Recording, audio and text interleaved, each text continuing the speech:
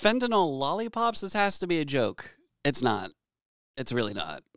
In fact, it's very, very serious. Fentanyl and I have a very love-hate relationship with each other. There's a lot of really awesome, unique things about fentanyl that you don't see with any other chemical. Well, not many other chemicals anyway. But people get too excited about it, and I'll explain why here in a moment.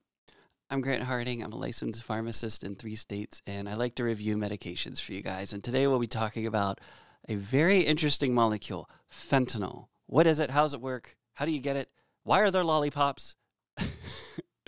And when is it best used? All right, crash course on things about stuff. Your skin exists to keep chemicals out. That's why God put it there. People think that you can just take any chemical, any medicine, and make a patch and put it on, and then you'll be good to go. Because there's nicotine patches, there's oxybutylene patches, and there's fentanyl patches. But it really depends on the structure of the molecule. And fentanyl just so happens to be like one of the best. In order for something to pass through your skin, the molecule has to be small, has to be uncharged, and it has to be lipophilic, meaning it has to be dissolvable in fat, but it can't be too lipophilic or else it won't dissolve in your blood. So it has to have that right ratio between it can dissolve in fat and also blood or water, but it can't be too far in one extreme. Additionally, as is the case with fentanyl, not a lot's going to be absorbed, so it has to have an action, it has to be very potent. A little bit needs to make enough of a reaction in the body to get what you want to get. Not all medicines are like that. Some you dose in micrograms, some you dose in grams. Fentanyl you dose in micrograms. It is small, it is potent, it is good to go through the skin.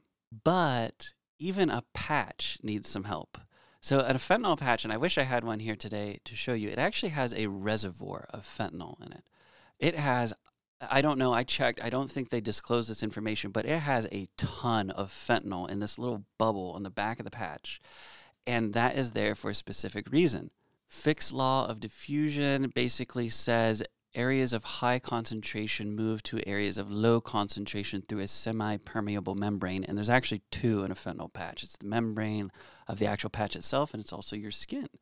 So I really, honestly, I still struggle with this. I don't understand how the area of low concentration knows that there's something else out there that is high concentration, but somehow it knows, meaning that chemistry and nature, you want equilibrium. So if you put a patch with a ton of fentanyl on it, your blood is going to say, okay, we need to correct that. This has to be equalized. And our pharmaceuticists have developed the patch in a membrane, and they fill it up to the perfect amount of fentanyl so that it releases the exact amount of fentanyl that they want per unit of time. It's really an engineering marvel, if I'm being honest. This, by the way, is why you cannot cut a fentanyl patch. It would destroy that membrane, and you would get so much of the medicine all at once. I mean, if it's not fatal, it would be dang near close to it. Also, a really important counseling point, you cannot put heat on the patch. That affects diffusion. It increases the rate which the molecules are going to pass through that patch and into your skin and into your blood. So if you're in a hot tub, that could be fatal. If you put a heating pad over the patch for whatever reason, that could also be fatal. Take a look at the molecule, folks. This is the fentanyl molecule, and compare it to a morphine molecule. They don't look very similar, but there's really important parts, and these are the important parts that make it interact with the mu-opioid receptor. Does it have a tertiary amine? Yep, right there. Is there phenolic rings? Is there hydrophobic areas that can interact with the mu-opioid receptor? Yes, there's quite a few there. There's also a point that there needs to be like oxygens or some like kind of negatively charged ion pointing out of the receptor, and there is one here. Morphine, for example, has 3. But this makes a stronger binding to the opioid receptor than the morphine molecule.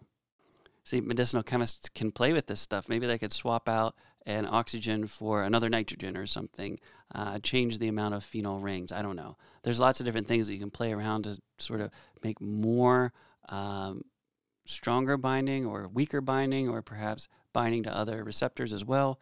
There's a lot you can do here. It's honestly an amazing art. All right, well, what about these lollipops? That's got to be unethical, right? Well, it kind of is, but not for the reason why you're thinking of.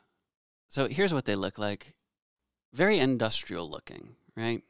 They're not like there actually is a lot of sugar. And in fact, there's a warning in this product for diabetes. Like, it's going to mess with your sugar. So this is great for folks who have cancer-related pain. But, I mean, this is obviously very dangerous. Pharmacies have to go through training. Prescribers have to go through training, like special training, that they understand how this works and how to prescribe it. So what the patient does is they open up the package, obviously, and they put it between their gum and their cheek, and they just kind of let it dissolve there. Now, why the heck would anyone want a fentanyl lollipop? It comes in an injection. It comes in a patch. What's the point of this? Well, if you need quick, short-acting opioid relief from cancer-related pain, this is a great option, especially if swallowing is an issue. The patch takes a couple hours. That's not going to be okay if you're having a pain attack and you need relief now.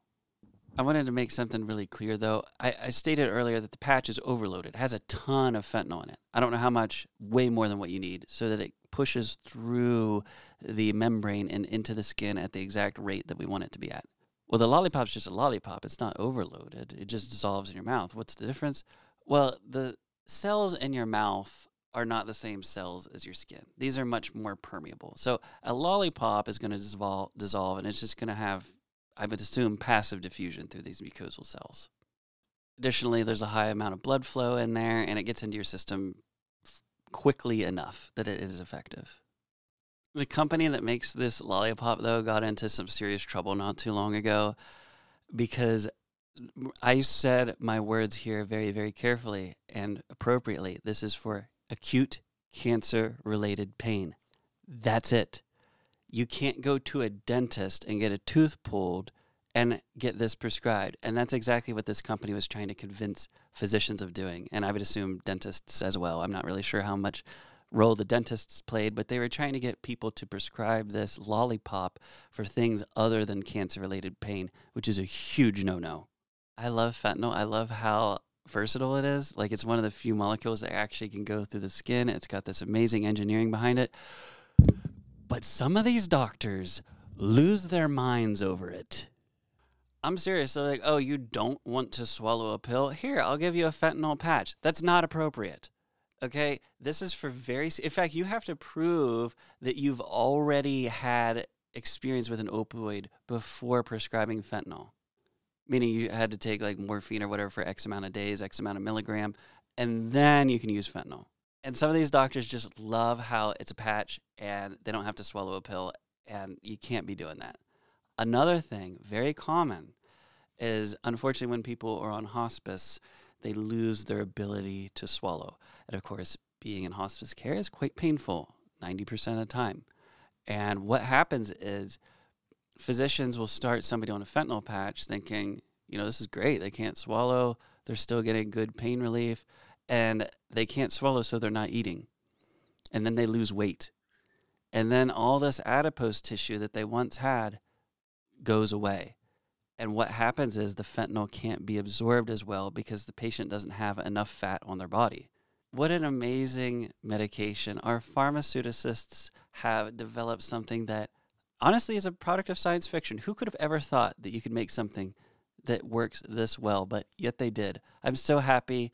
But be aware, fentanyl does have its risks in it, and it is something that you can't just use because you want to. There's lots of specific situations where it could be beneficial.